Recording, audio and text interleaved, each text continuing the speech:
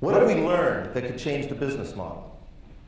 So one thing we've learned is this. So this was in The Economist magazine last month. The Economist magazine is like the Bible of capitalism, right? This is not a left-wing publication.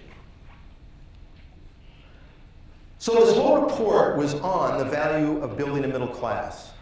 Because what they found, you hear this story sometimes that, it's capitalism that creates freedom.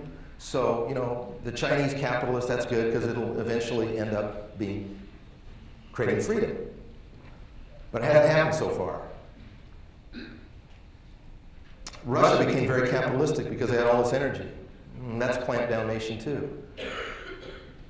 So then people are saying, gosh, I guess you can still have sort of totalitarian capitalism. That's really weird. What is it that produces freedom? It's not capitalism unless capitalism is employed to build a middle class.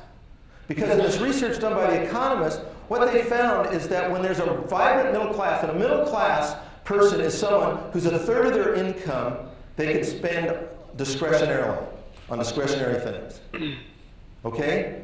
No matter what their income is. So you can be middle class in India at $4,000 a year. Because it doesn't take more than $3,000 to buy the necessities. This is what they found.